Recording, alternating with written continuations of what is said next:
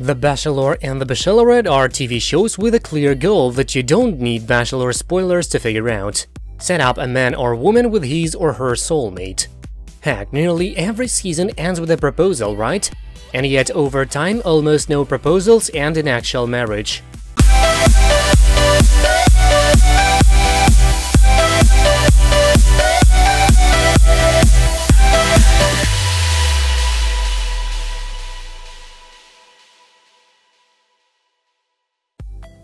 By the numbers, few couples from Bachelor Nation last months, let alone years, let alone an entire lifetime together.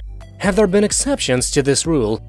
Oh yeah, just look at the Jason and Molly, or Sean and Kat, Rachel and Bryan, even Arie and Lauren, or JoJo and Jordan. Nevertheless, it's still an arduous uphill battle. See Hannah Brown and Jed Wyatt, or Peter Weber and Hannah Ann, or Peter Weber and Madison for that matter. Their engagements lasted days, hours. These are unique cases, and yet not. Heck, Peter and Kelley Flanagan broke up too now. Dude was 0 for 3 in 2020. The fact is that it's hard out there for duos spawned by this franchise to make it work, as we saw again this weekend. Colton and Cassie broke up last summer, followed by Becca and Garrett, then Ashley and JP. Such a brutal year 2020. And most recently, to the surprise of no one, Claire and Dale. Some people are just meant to be friends or hate each other. Will the other Bachelorette of 2020, Tayshia Adams, fare any better now that filming has wrapped and real life has begun? What about her Bachelor counterpart Matt James? We hope so, but we doubt it. Anyway, looking back through the years, he was still living happily ever after the final rose was handed out. Take a look at notable duos from The Bachelor and Bachelorette and see whether there's still a romantic item now. Claire Crowley and Dale Moss. Where to begin with Claire Crowley and Dale Moss, the latest casualty of the Bachelor curse, aka real life. These two get engaged after like 2 weeks, pieced out of the show, and were head over heels in love before a host of usual suspects, cheating allegations, long-distance relationships, conflicting priorities, the stress of the spotlight, the honeymoon phase wearing off, derailed their romance in spectacular fashion in early 2021. Is it possible for a breakup to be surprising and yet not at all? Tayshia Adams and Zach Clark. Tayshia Adams and Zach Clark, on the other hand, appear happy as can be, at least for the time being. After she took over The Bachelorette when Claire bounced with Dale, she went on to enjoy a relatively conventional season, culminating in an engagement to Zach. We wish these two all the best, as they certainly do seem like a great fit. You just never get your hopes up too high as a fan these days. Colton Underwood and Cassie Randolph.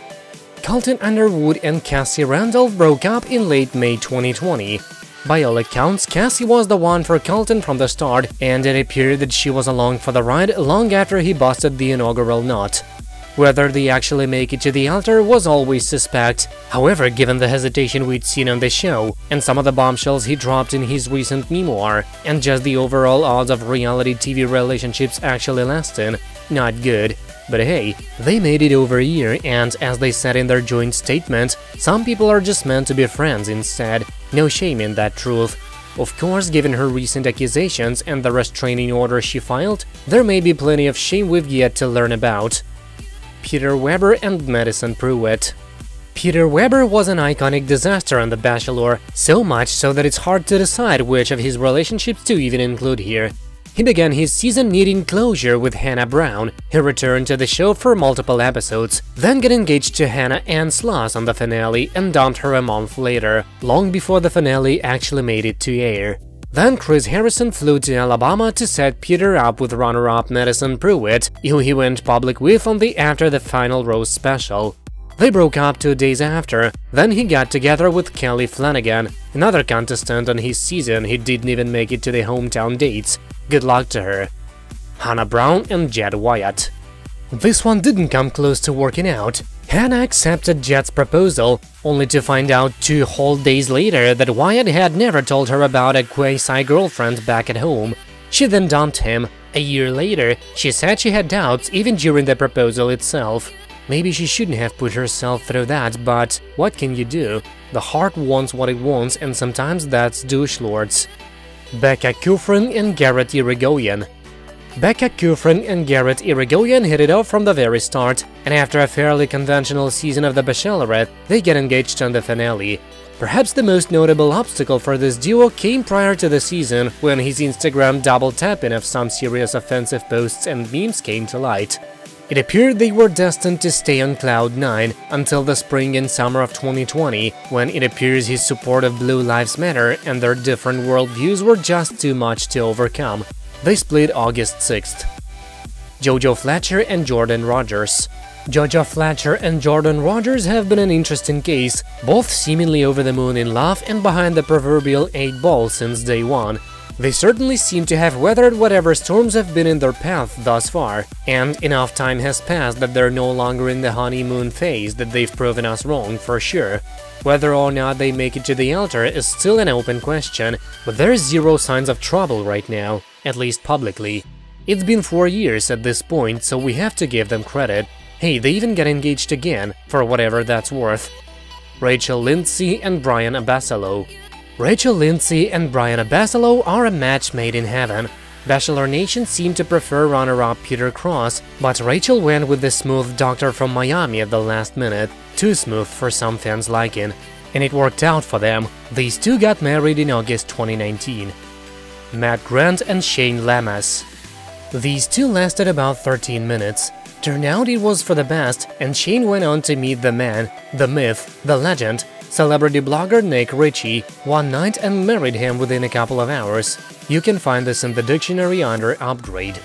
Shane and Nick have 2 children and a beautiful semi-retired life together to this day, so perhaps there's hope for all of us yet here in 2021. Arie Lauren Jr. and Lauren Burnham. Yes, Arie Lauren Jr. and Lauren Burnham are still together and married, and they have a baby.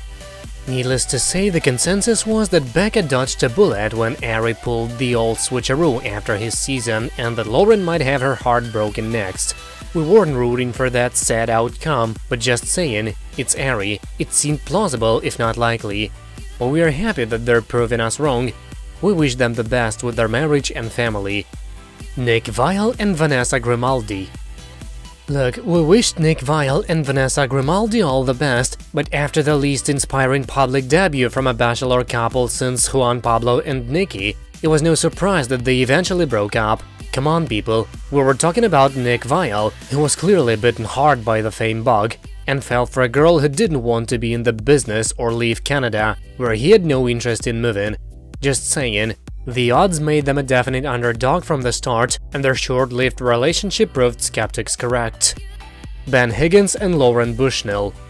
It was a good year, closer to a year and a half actually, which is a long time for any relationship, reality TV style or regular style, when Ben Higgins and Lauren Bushnell publicly called out what they deemed as fake news that alleged they had broke up, and then cancelled their wedding and admitted that they broke up. #real news. Caitlin Bristow and Sean Booth. Caitlin Bristow and Sean Booth looked the part of the happy couple ever since they got engaged in August 2015, until they split up in November 2018. So the joke's on us, because 3 years is a long time for any relationship, yet they did break up as predicted. Call it a wash? Chris Soules and Whitney Bischoff. Chris Soules and Whitney Bischoff just got engaged on the Bachelor season finale in March 2015, only to break up in May 2015. What seemed like the perfect fit turned out to be anything but. Ashley Hubbard and JP Rosenbaum. Ashley Hubbard and JP Rosenbaum were married in 2012 after meeting on The Bachelorette a year earlier. Plain and simple, he won her heart on the show and in life. They have 2 children and have a beautiful life together, until they didn't. JP and Ashley stunned Bachelor Nation by going their separate ways in October 2020, proving that even the long-lasting fairy tales have shelf lives. Brad Womack and Emily Maynard. Brad Womack and Emily Maynard did not last. He chose no one on his first stint on The Bachelor, making him 0 for 2. She fittingly tried this charade and flopped again too. Sean Lowe and Catherine Giudice. Sean Lowe and Catherine Giudice got engaged on The Bachelor in 2013 and never looked back. They made it official early in 2014. Jake Pavelka and Vienna Girardi. Jake Pavelka and Vienna Girardi got engaged on The Bachelor. They broke up in epic fashion and did not last long, to the surprise of no one. Desiree Hartsock and Chris Siegfried. Desiree Hartsock and Chris Siegfried got engaged on The Bachelorette in 2013, and ever since they've still been a thing, a married thing. They got hitched 2 winters later and are living their happy ever after. Jason Mesnick and Molly Mullaney. Jason Mesnick and Molly Mullaney got engaged and married and had a kid. This infamously happened after he dumped his final rose receipt Melissa Rycroft and chose Molly instead. Close enough. Count it. Melissa went on to marry Ty Strickland and have a beautiful family of her own, so really everyone won in this case. Ben Flajnik and Courtney Robertson. Ben Flajnik and Courtney Robertson, aka the Black Widow, got engaged on The Bachelor and lasted for about a year. They broke up. She wrote a tell-all book about successfully reverse cowgirling him like a madman in the fantasy suit. The rest is history.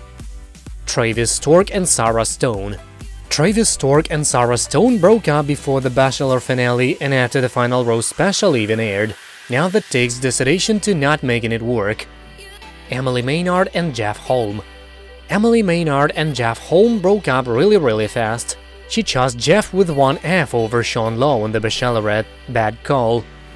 Ailey Fedotowsky and Roberto Martinez. Ailey Fedotowsky and Roberto Martinez dated for a long time. They didn't last, however, calling off their engagement after about 18 months. Charlie O'Connell and Sarah Bryce. Charlie O'Connell and Sarah Bryce are obviously not still together, but they sure made a cute pairing in the early years of the ABC franchise. Jillian Harris and Ed Swiderski. Jillian Harris and Ed Swiderski's engagement was short-lived. She's better off for it. Jessica Sinksack and Deanna Pappas. Jessica Sinksack and Deanna Pappas got engaged after The Bachelorette chose him over Jason Mesnick. Did not take. Trista Rehn and Ryan Sutter. Trista Rehn and Ryan Sutter have been together so long we forget that she was ever not Mrs. Ryan Sutter. They have been married for a decade and have 2 kids. Juan Pablo and Nikki Farrell. Juan Pablo's now infamous non-proposal made him persona non grata for many fans, but he and winner Nikki Farrell were together for a good 6 months before she finally got sick of his crap. Andy Dorfman and Josh Murray. Andy Dorfman and Josh Murray split up after just 6 months together. Amazingly, they appeared happily together and in love just days before they called it off. Hannah Brown and Tyler Cameron.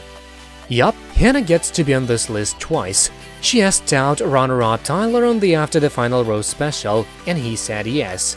They then went out on a single date, before he hit it off with Gigi Hadid and is apparently now very serious with the model.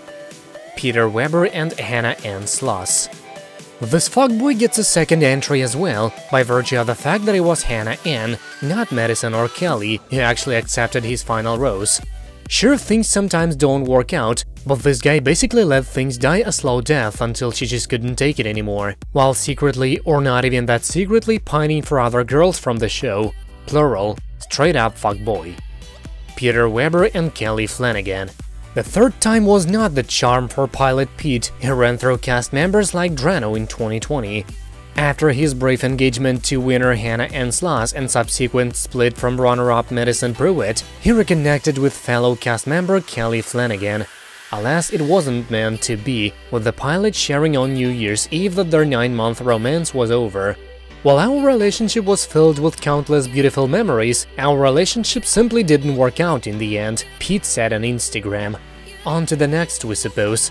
Such a fuckboy. Chris Soules and Victoria Fuller. One of the least expected Bachelor Nation hookups of all time began in quarantine. Chris slid into Victoria's DM and she went out to Loa to check up with him, and that was awesome for a while. Then they went their separate ways after a few months because he's Chris Soules and she's Victoria Fuller.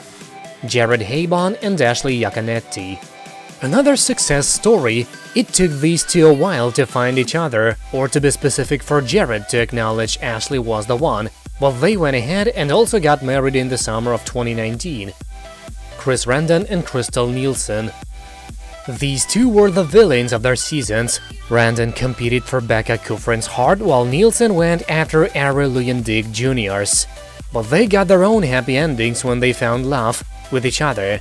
The pair moved to Los Angeles, have 2 dogs, and were married by Chris Harrison. Soon enough it was over though. Just months before their 1-year wedding anniversary, the newlyweds shared the news of their divorce. Crystal is now expecting her first baby with boyfriend Mike Bowles. Kevin Wendt and Astrid Locke. Wendt made a name for himself on Bachelor in Paradise, which is where he met Locke, who competed on Nick Viall's season of The Bachelor. The pair initially got it on in Paradise, but reconnected off-screen and are now going strong. In July 2020, Astrid and Kevin announced that they are delaying wedding until next year due to the pandemic, but rest assured they are going strong. Joe Amabile and Kendall Long.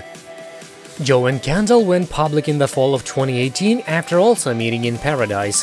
They signed a lease for an apartment together in West Hollywood. Alas, distance and shifting properties proved too much for them and they called it quits in late 2020. Carly Waddell and Evan Bass. Another married couple we thought would be a lifelong success story. This Bachelor in Paradise couple from Season 3 got married in June 2017 and welcomed a girl in February 2018. Alas, they have decided to go their separate ways. Go home 2020, you're drunk. Lace Morris and Grant Kemp. 2 months after the 2016 Bachelor in Paradise finale, Morris and Kemp were living together in San Francisco and looking forward to planning their wedding. However, in November 2016, despite having matching tattoos, the couple broke up. That's it for now, thank you for watching, please subscribe to stay tuned.